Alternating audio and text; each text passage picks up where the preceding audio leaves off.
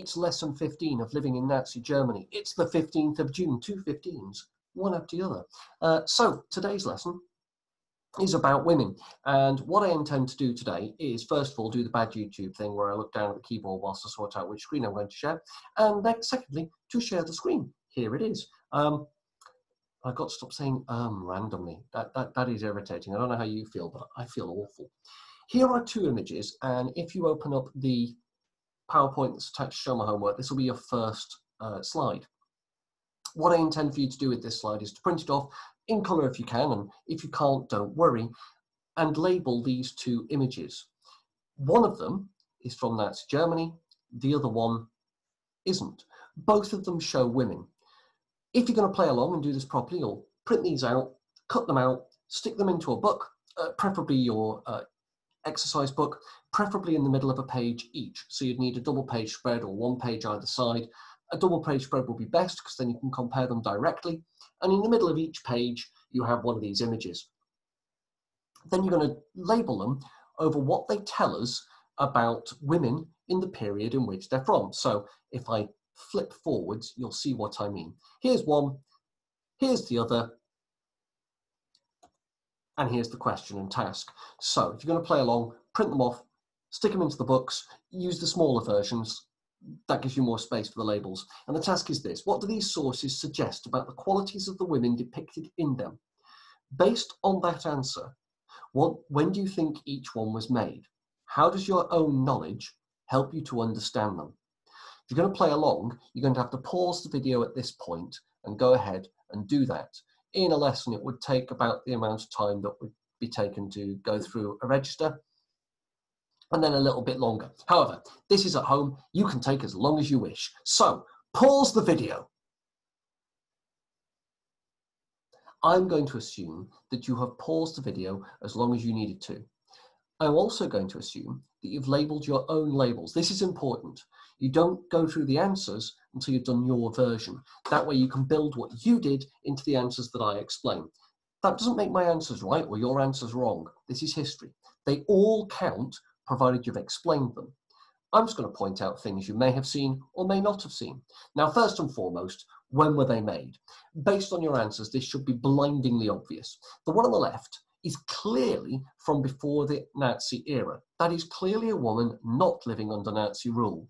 You may have found multiple reasons why, but it is clearly not Nazi. The one on the right is obviously a Nazi thing. The giveaway is up here, and we'll talk about that more in a moment. But let's go through each image in turn and see what we can do. He says, oh, my labels started, but I did not spot them. The first thing I want to point out, actually, before I do the labels, is the background here, the colour. The colour is red, and the subject of this portrait was a woman called Anita Berber. Anita, A-N-I-T-A, Berber, B-E-R-B-E-R. Anita Berber was her stage name. She is actually, well, I'll come on to this in a moment. This was a portrait she commissioned. It was her favourite portrait of herself, and it's one that she presumably had hanging in her own house. So she liked it. And then you're like, sir, it just looks awful. That's fine. She liked it, and I'm going to explain why. The red, by the way, is there for two reasons. What does red represent in art? Several of you have said things like anger. True. Some of you will have been more perceptive and realise that, yeah, it does actually do anger, the red mist, and red is as blood, but red is also about passion, and that's why it's associated with anger as well. In this case, it's a sensuality and a passion of a different sort. I'll give you the clues as to why this is. Now, I apologise to any parents watching. This cuts right to the quick, so please bear with me whilst I academically go through why this is important in terms of attitudes to women and how women lived, and then discuss how that shows the Nazis brought change, or social revolution they would call it, to the role of women in Germany. The first thing I want to talk about is the size of the hands. You probably noticed that they're enormous. And the interesting thing about this hand in particular is that she's smoking. Even today, we have an issue with women doing things that men do all the time, and women smoking and men smoking have very different connotations. In 1920s Germany, this was Weimar Germany, before the 1930s, women smoking was seen as decadent and wrong. Men were perfectly acceptable. It was fine for them to smoke. Women, if they were smoking, well, they should smoke sensuously. They should smoke with one of those weird things that holds the cigarette at the end. I forget what they're called. And it should be done to be alluring. Now, the way that Anita Berber is holding the cigarette is far from alluring, and deliberately so. This is not about the male gaze. Every man and boy in the audience are looking at that going, ugh. And most women are looking at this too. The ladies amongst you are also looking at that going, I don't get it. This was not about you. It was not about the viewer. It was about her confidence. And she wanted to draw attention to herself. Now, she is sat in a very, very uncomfortable pose. Or is she? More on that in a moment. The next thing I want to talk about is the hands themselves. They are deliberately huge. She had mannish hands, and she was very, very proud of her mannish hands, and proud of the fact that that made her androgynous. That is, neither male nor female. Not both, neither. And she was also proud of the fact she had incredibly long fingers. I'm sorry to have to do this. Can you work out why she was proud of long fingers? She was famously bisexual. And again, she wanted to put that in the portrait in a way that was signalled to those in the know, but not immediately obvious. This is in the 1920s. I don't think you get away with that in modern portraiture. So to get away with it in the 1920s tells you something about society and women's roles.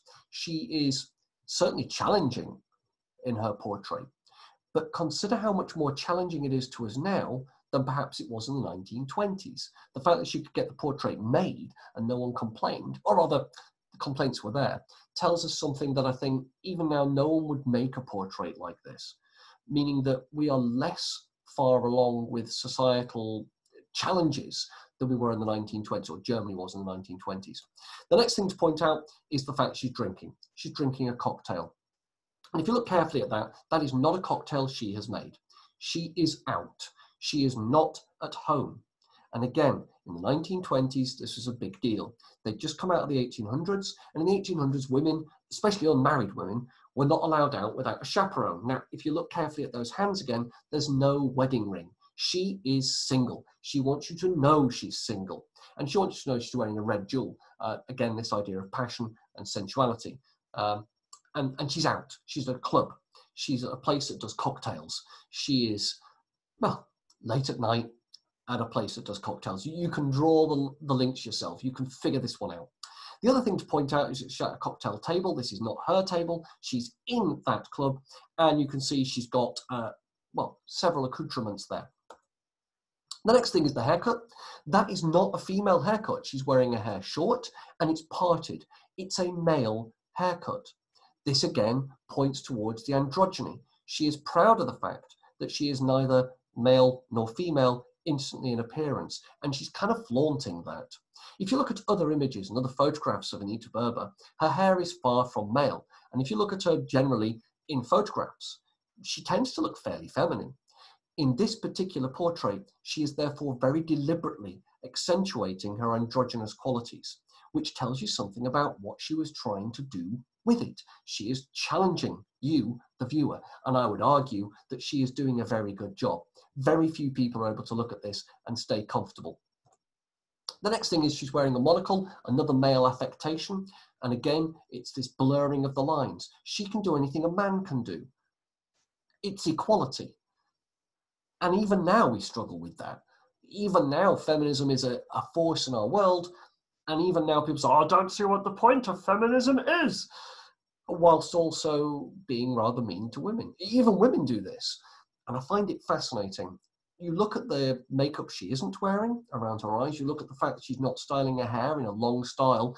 Ladies, consider your own. Very few of you will have short hair, and of course you do that out of personal choice. It's not at all to do with the fact that literally everybody in our society expects women to have long hair and wear makeup. Not at all. It's your personal choice. I understand this. And gentlemen, the reason you don't wear makeup or have long hair is absolutely your personal choice and nothing at all to do with our society and our views on males and females. Again, we find this portrait challenging even today. But she's wearing some makeup. She's wearing lipstick. That's important. Also, there's the way she sat. I don't know if you've noticed. There's something not right there.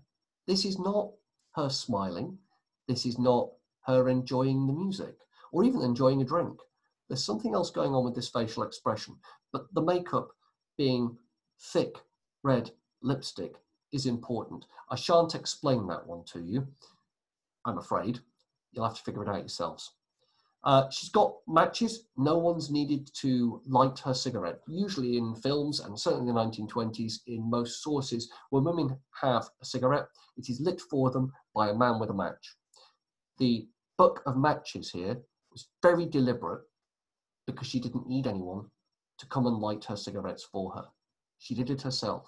And again, this is a challenge to the social mores and ideas of the time.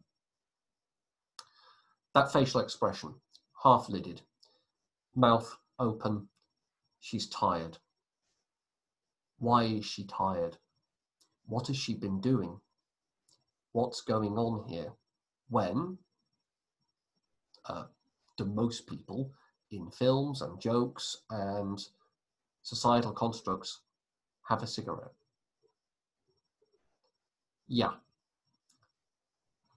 She's been engaged in physical acts of intimacy. And she's in public. She did not do this at home. There's the proof. She didn't even pull her stockings up properly afterwards. Remember, she is proud of this portrait. This is something she wants to show. And you begin to understand why this is challenging and why even now we find this difficult to look at. Now, for the 1920s, this was challenging, but it tells us something about the freedom to be a woman in the 1920s. She is able to set her own sexuality. She is able to flaunt that sexuality. A couple of things you need to know about Anita Berber. Anita Berber previously turned up on that attempt that I had with a music and images start that didn't quite work. I hope it worked for you. If it didn't, I apologize. But Anita Berber was a dancer. She was a singer. She was at the Tingle Tangle Club. No, really, that was its name. And it was kind of a cabaret show. So she often, not quite stripper, but close. She danced in very little. This is at the time of the 1920s. People were kissing in the streets, damn it! And she was one of those that were pushing those boundaries. So she would be part of those that had the asymmetric hemline with the dress so that it looked like you'd just thrown it on, you just had sex, the overly sexualized vision of a female. So she would have rouged her knees, ask your parents, and she wants to flaunt the fact that's what she's done. That's why she's sat so awkwardly. It's why she looks the way she looks. It's what she wants you, the viewer, to be aware of. She hasn't gone out with a chaperone. Famously, she would take people to a room, and if she didn't enjoy the experience, she would charge them for it. Some nights, therefore, I guess she was a prostitute. Other nights, she just slept around. Yeah, if she didn't enjoy the experience, she charged for it, and if she enjoyed it, she didn't. End of. And she said that was her freedom to do so. Now, I'm not sure what you think about that, but the fact that that was challenging in the 1920s tells you something about society in the 1920s and tells you something about what it was to be a woman in the 1920s and how free you were as a woman in the 1920s. Freer than perhaps we are in our society. I say we, I'm not a woman, as far as you know. So make of that what you will. That's the 1920s. That's Weimar Germany. Remember when I said that a lot of Germans didn't like Weimar Germany and enough of them didn't like it enough that they supported the Nazis instead? Maybe this portrait begins to explain why that is the case. Moving on to the second image, which is obviously from Nazi Germany, there's the crucial detail. It's the Nazi youth, NJ, Nazi Jugend, and therefore you begin to understand what the Nazis want for women. Now, this image is perhaps less challenging. You look at this, and the only real challenging thing here in our society is that she's breastfeeding a child. And a lot of people in our society would find that challenging because they say, well, it's a woman's choice, and not everyone should be forced into feeling guilty that they haven't breastfed their child. The science on this, I'm not going to go into. My own research, I'm a man, I don't get to present that. Sorry. Ask your parents, I guess. So the Nazis, even a stop clock is right twice a day. they're right ones, I guess. Not about that. The first thing I want to draw your attention to is the head. You might have got this already. There's a halo effect going on here. This is a very deliberate appeal to religious values. Not religion. The Nazis don't care about the church. They absolutely hate the idea of Christianity, and they're not fans of Catholicism either. But what they do know is that most people understand and have seen religious iconography. The idea of a halo shining out is innocence and purity, and it's powerful. It raises people above the normal, well, hoi polloi. It raises people to new levels of piety and purity. So the idea of having a halo is very deliberate because it's trying to show a purity, not just of purpose, not just of attitude, but a purity in another way too. And I'll come on to that in a moment. So there's purity going on here and some kind of specialness about women. In the background, you've got a man on a field. If you look carefully at that, what do you call it? Silhouette. It's very clearly a male silhouette with a horse. He is working on the field. It's this Volkish idea, working in the countryside, the Volksgemeinschaft, the Volkish idea, the non-city-based living. And obviously the man works in the field.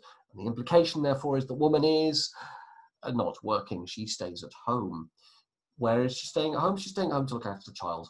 And here is the child looking at her breast, and that's her duty. Look where she's looking. Look at her eye line. Look at her viewing. She is focused entirely on the needs of the baby. And the baby, in turn, is focused entirely on her as a means of survival. This is the perfect female vision for the Nazis. The other thing in the background is a church. This links to a Nazi idea of Kinderkirche Kuchen. Be careful with that one, right? If you get it wrong, it means something else. Kinderkirche Kuche, Kirche meaning church, Kinder meaning child, Kuche meaning kitchen. Otherwise, you end up with Kinderkirche Kuchen, which is children, cherries, and cake. And to be fair, I prefer the second one personally. Anywho, that's what's going on here. It's this idea of the church. Now, again, the Nazis are not religious. Why stress the church? They stress the church because it was socially the right thing to do. People turned up to church to be seen at church, to wear their Sunday best, to show their respectability by doing the right things.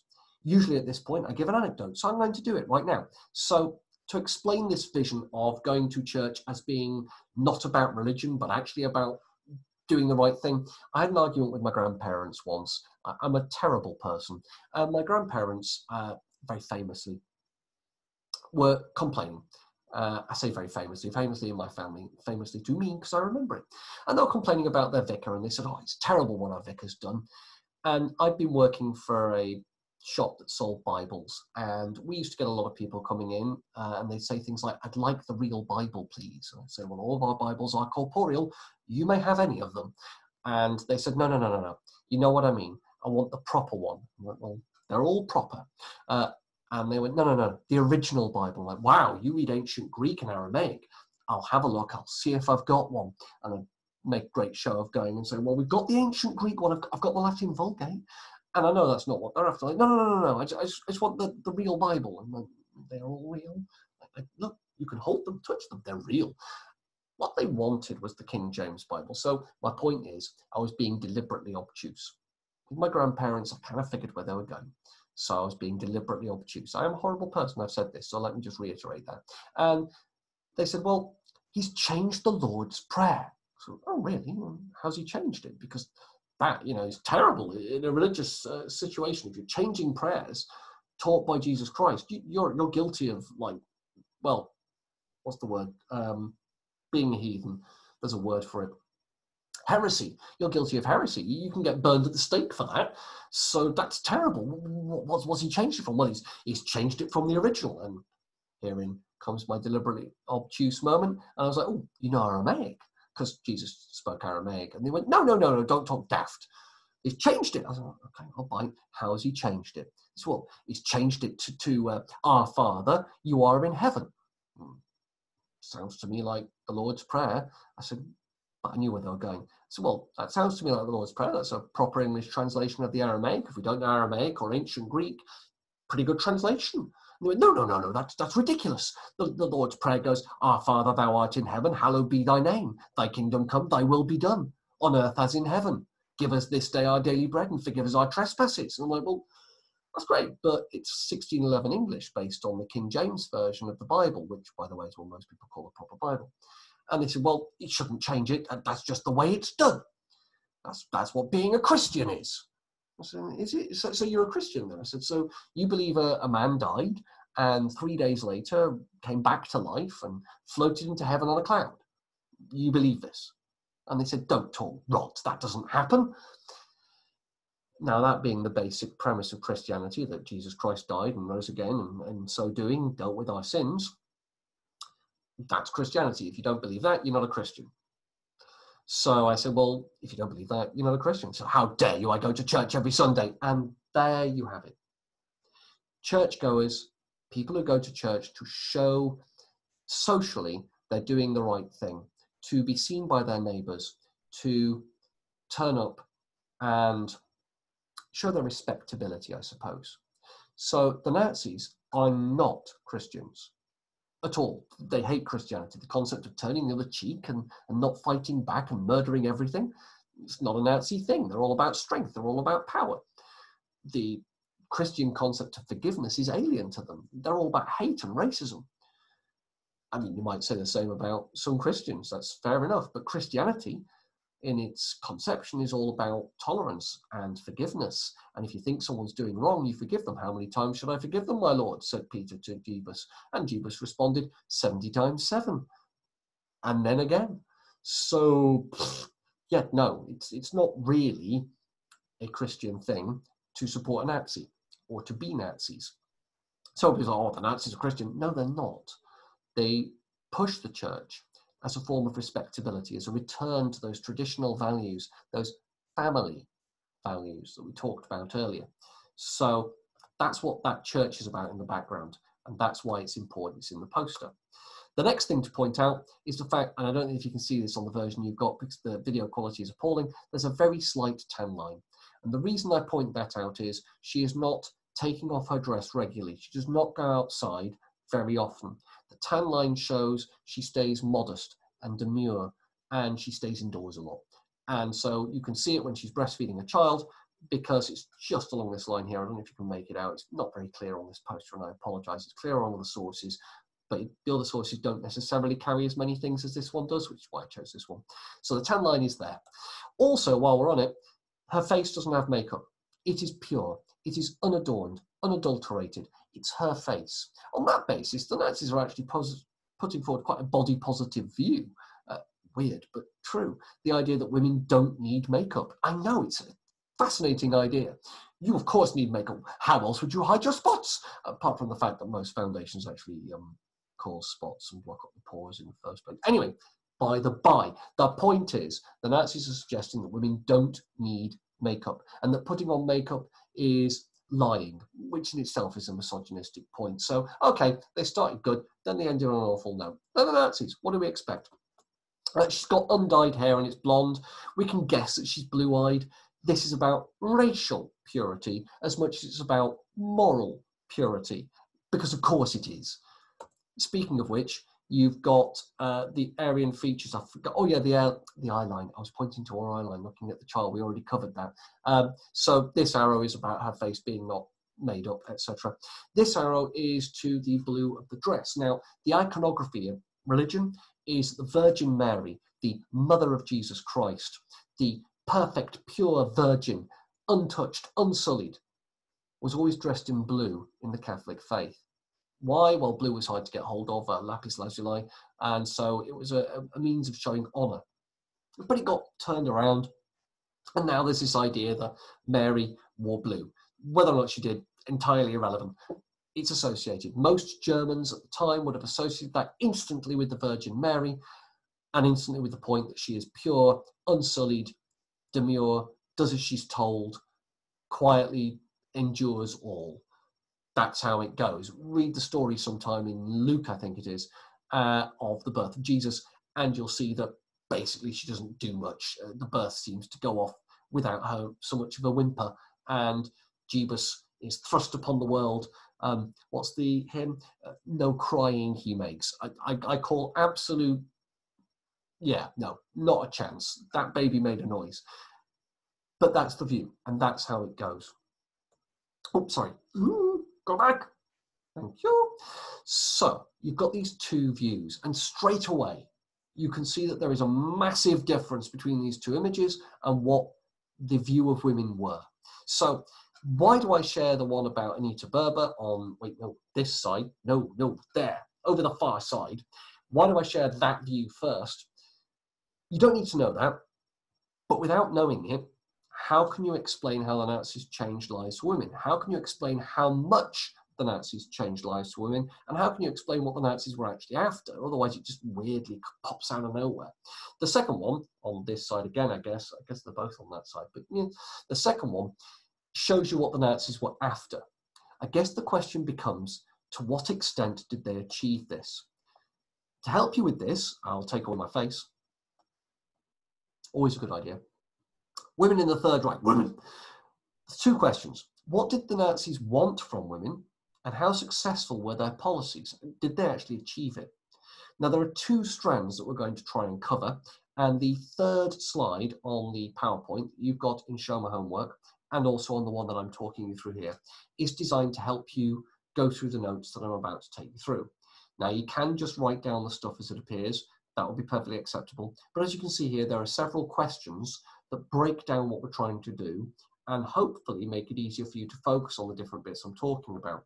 And if necessary, ask questions in the comments if I don't cover those answers to your satisfaction. I warmly encourage people to message me about those sorts of things. It's what I do. So the first lesson, lesson 15, will be going through these. You'll notice there's an extra task on here. Doesn't appear anywhere else, asking you to use the circular sent to schools in Hessen on the 15th of April 1935, and it's practicing using the provenance, where the source is from, in order to make it useful. Obviously, you've got to use the source content to back up the provenance, the provenancy. So that's why that's there. I won't tarry too long here. You've got this for yourselves, and we can move on. So, women in the Third Reich. I should probably put my face back on because I always find it easier to see someone's face and the facial expressions they make. Sometimes it helps you to understand what's coming next. So, not terribly well animated, I apologize. The entire box turns up. Nazis, women, and the family. The Nazis are big believers in family values. Question, what does that actually mean? If you're going to play along, pause the video, have some ideas. Pause. Okay, I'm going to assume you've had some ideas. You've talked to someone who you want to torture about Nazis. They're probably getting used to it by now because of all the different tasks I set. And you've come up with several ideas. They are all equally valid. Does it mean having an undivorced married couple as your parents? Probably. Does it mean loving one another? Probably. Does it mean having a single family who loves their children? Probably. Does it mean taking turns in doing the washing up? Probably. Does it mean looking after your siblings? Probably. Does it mean living with your grandparents? Probably. The point is, I can answer probably to literally anything you can come up with for the meaning of family values. It is an empty term into which you pour whatever it is you want that term to believe. And it's crucial to Nazi policies, precisely because it's empty and because no one's not going to support it. Do you support family values? The answer is always yes. Who's not going to support family values? Who's going to say, actually, I don't support family values. I think families are evil. Well, apart from, the very, very far left. Yeah, very far left, that way, of the uber communists who might say you don't need families and therefore everything should be run by the state. Apart from them, most people are going to say they support family values. But the Nazis had a very specific meaning in mind. They had very clearly a male, a female, married with children. Though the married part they were less hot on. I'll come on to that in a moment. The reason for this, there was an importance on being brought up as Nazis. Remember that term Gleichschaltung, making everything Nazi? Well, the family was to be co-opted into Gleichschaltung, to make everything Nazi, to make it impossible to be anything but a Nazi. And if you've got two parents who are trying to raise their children as Nazis, then those children will grow up as Nazis. Don't believe me? Consider your own points of view and your own ideas. Up until about the age of 18, and probably even after that, anything you've not had to analyze for yourself, anything you've not been challenged on, you will have the points of view that were given to you by your parents. Of course you will. If they've not been challenged, if nothing has come along to change them, why would you think anything other than good motives from your parents? Most people go through their entire lives with some areas of their lives that they never challenge. I know I do. So the order in which I do the washing up, no, seriously, I learned from my parents. You do the cups first, and then you do little plates, and then the bigger plates, and you build them up so they all stack, because we didn't have a drainer at home. We weren't exactly a rich family, so you build it up, and then you do the glasses. You always do the glasses first, actually, because they're glassware, so if there's anything in the water, that's bad. So you do those first before you put anything else in. But having said that, the cutlery has to go in first so it can soak. That's where you're going to get the ground on food and muck. The plates then go in after you've done the glasses. The glasses go at the back of the draining board. You get my point. Now, I'm sure you do the washing up differently. Some of you will have dishwashers for a start. And, well, probably most of you, come to think of it. The point is, this is a value I've never had challenged, nor have need to challenge, and therefore I've kept it as far as I have. Family values, making all things Nazi, Gleichschaltung, raising your children as Nazis, you are more likely to stay Nazi. So the Nazis are very, very keen on families being racially pure and also ideologically pure.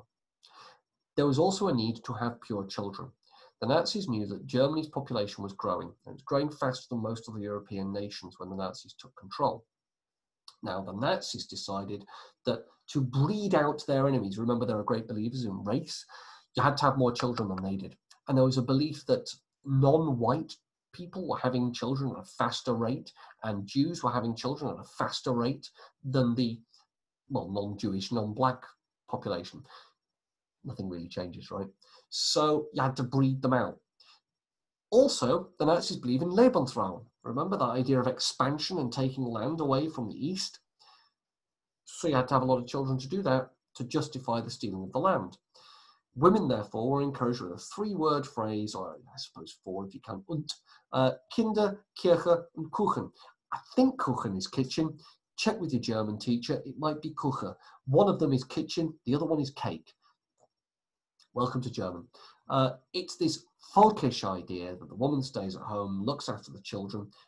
You may think that your children are kind, but German children are always Kinder. It doesn't really work when you say that out loud. It works better as a written joke. Yeah, never mind.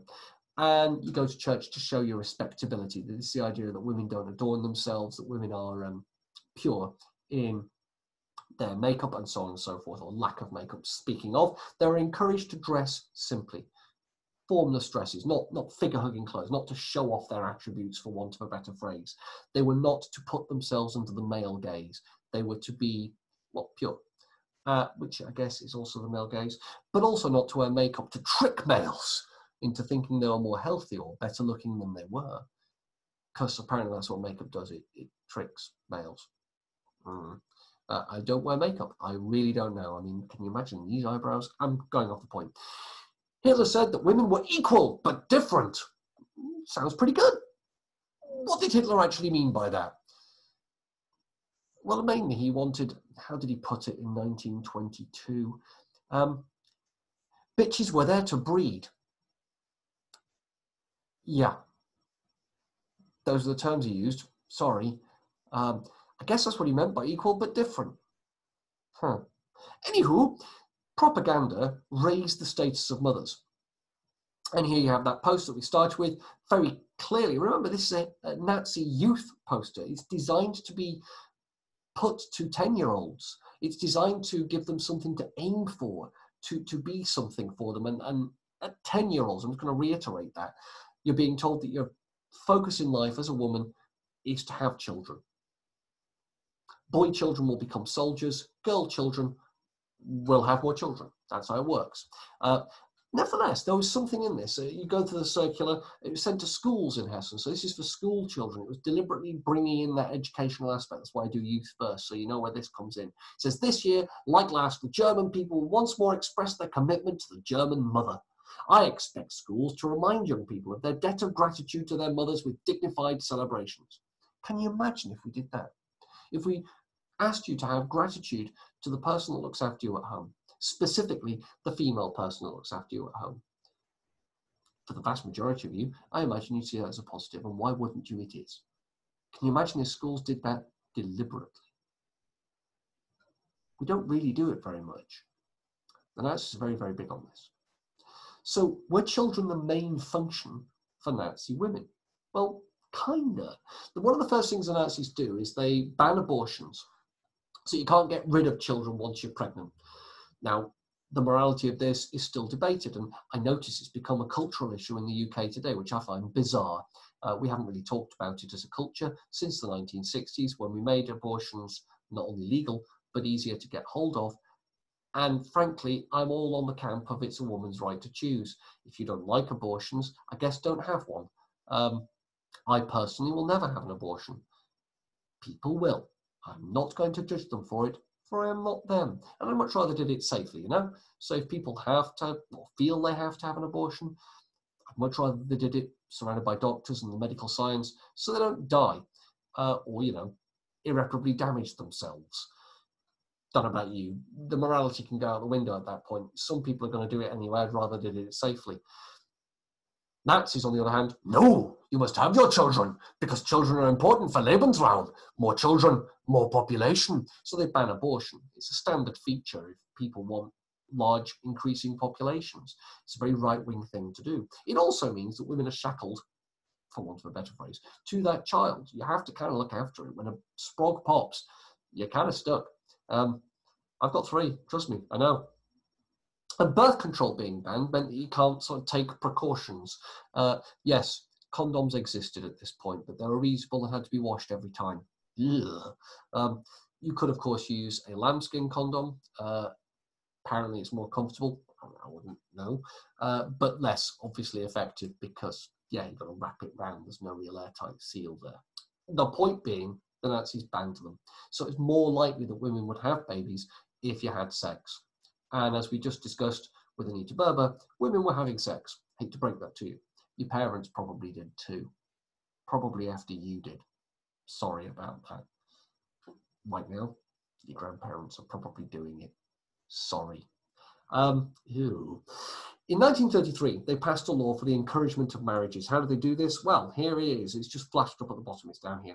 People of German nationality who marry one another can, on application, be granted a marriage loan of up to 1,000 Reichsmarks. What does that equate to? Well, a house probably costs around 3,000 Reichsmarks. So that's a pretty significant amount of cash right there. If you didn't have any children, then you had to pay the loan back. It is a loan. If you had 1 child, you had to pay back the loan. Had 2, then it dropped to 800 Reichsmarks or 500 Reichsmarks, depending at the time when we're talking about. More than 3 children, and you didn't have to pay it back. There is a definite financial incentive to have more than 2 children. Why more than 2? 2 is steady state. You replace yourselves when you're dead. 3 means that you're increasing the population. So these marriage loans were reduced due to the number of children born. And if you didn't think that was enough, you could also get medals. There was something called the Motherhood Cross. If you got 12 or 8 children, then you got the Motherhood Cross with extra leaves. And that was amazing. It rewards childbirth. There was a gold Motherhood Cross for 8 children, a silver Motherhood Cross for 6, and a bronze Motherhood Cross for 4. Clearly, they wanted people to have a lot of babies. The Mother Cross, by the way, had the same standing in society as an Iron Cross, the highest level of bravery in the German army. So men could aspire to an Iron Cross, women could aspire to the Motherhood Cross. But what if you were single? What if, through no fault of your own, you were a good German woman with good racial background and you wanted to have children for the Nazis, but you were unable to find a man because all the best men were in the army and you couldn't meet them because they're in the barracks? Well, for you ladies, they were Lebensborns. And the idea behind this was you went to an SS barracks. Remember, they're the racial elite. They are blonde-haired, blue-eyed, perfect Aryans. And you chose one that was good for you. They impregnated you. And then you went home and had the child. And that child was a Sonnenkinder, child of the sun, and you raised them as a good Nazi. Yeah, that was a thing. That was a thing. I don't know what else to say to you, because anything I say now you'll probably write down, and No one will thank me for that. So the Lebensborns, children for single women, as long as you're racially pure. Success? Well, by 1939, the birth rate had increased by 25%. So that meant for every 4 children that were being born in 1933, there were 5 children being born in 1939. So the birth rate's gone up. However, you'll notice the next sentence says, is that support for the Nazis, i.e. people doing as they are told? I say people, women doing as they are told. Or is it simply economic? One thing we found recently with the 2008 economic crash, and I suppose during coronavirus, when things are economically comfortable, people tend to have more children, and when they're not, people have less. This makes sense. If you're under economic straits and financial difficulties, you're probably not going to have a child. You're not going to bring them into the world because you're not certainly going to be well looked after, and they're your child, and you want the best for them. Whereas when things are economically comfortable, you're going to have that child you've been putting off because you feel that you can give them the life they deserve. So the birth rate increased. Is that down to the Nazis increasing the economy? More on that in a later lesson. Or is it simply because they support the Nazis more? 50-50, possibly more. It doesn't really matter what the answer is. Probably the economy, by the way. What matters is that you can put that in an essay and argue both sides before reaching a conclusion. I don't really mind which one you come up with. It doesn't really matter. Both of them are equally valid for a year 11 essay. I know you're only in year 10, but you get the point. In a GCSE essay, that would be a better term. Either will work. There's one final point I want to make on this about Nazis, women in the family. There is one other avenue open for women, and that's the NSF, the National Socialisten Frauen. You don't ever need to spell that out, just call it the NSF. Frauen means Mrs. or married woman. And it was the Nazi organization for women.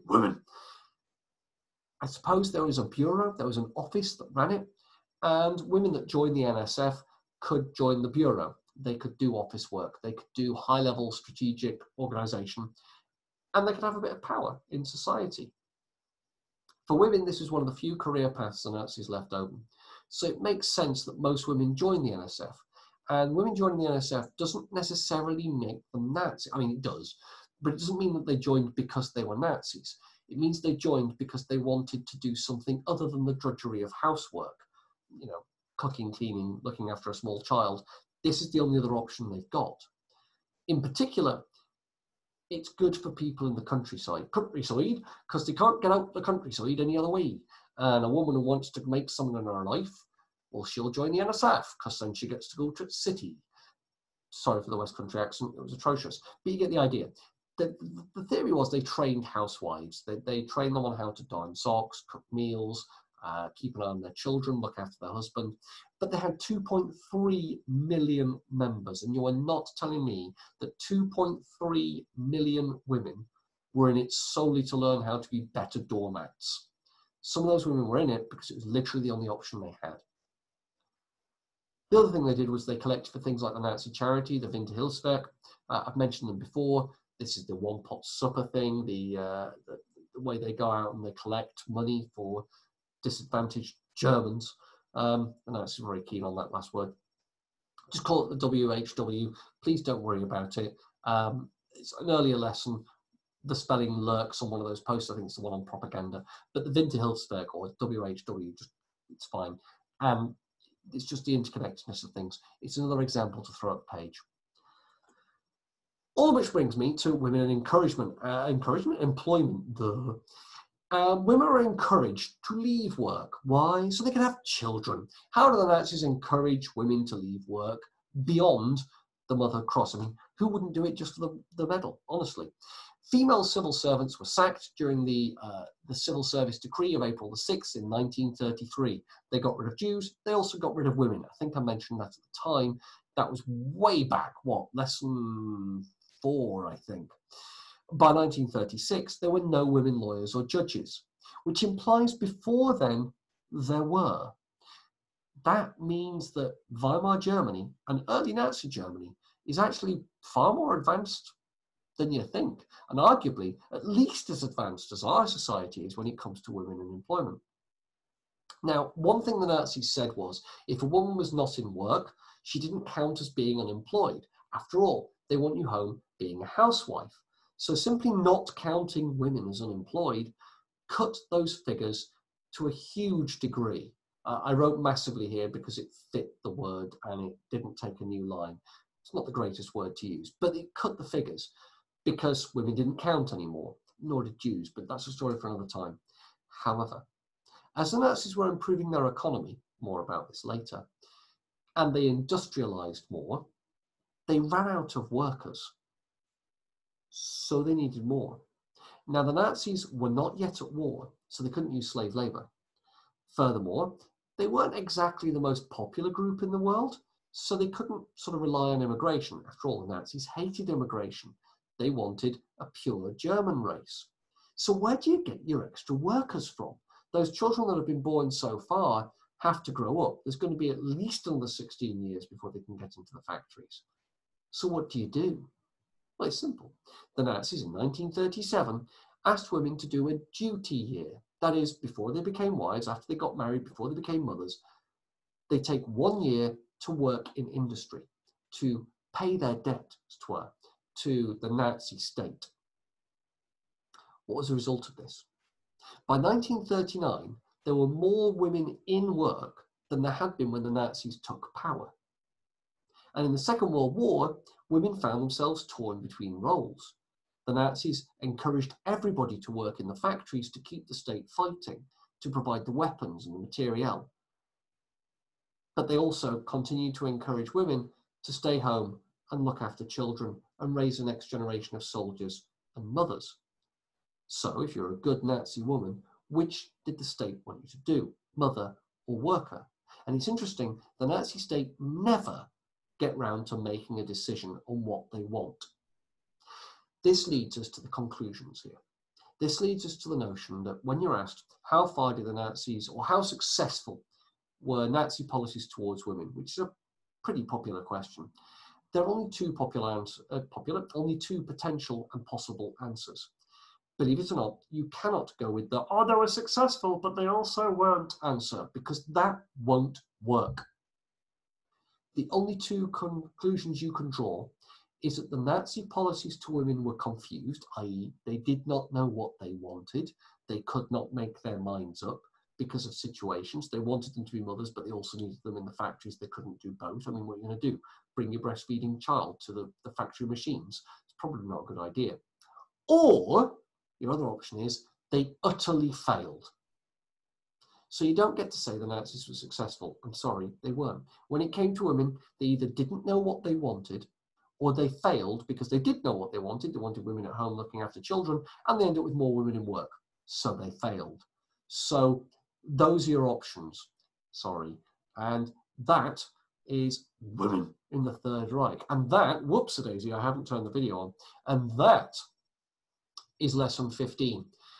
Hopefully that has made sense to you. Hopefully those notes are useful to you. Lesson 16 will also carry a video. You'll see it linked in the Show My Homework. You'll have known this before you got to this point of the video. So if you have been, thank you very much for watching. You shall see me in the next video, and have a lovely day, Year 10.